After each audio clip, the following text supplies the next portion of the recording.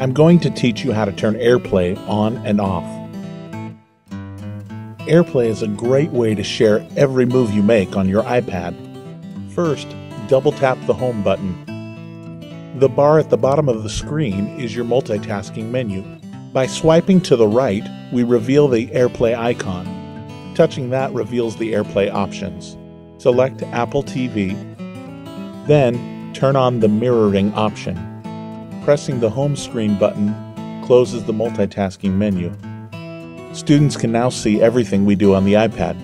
The pulsing blue bar at the top of the screen indicates that AirPlay is on.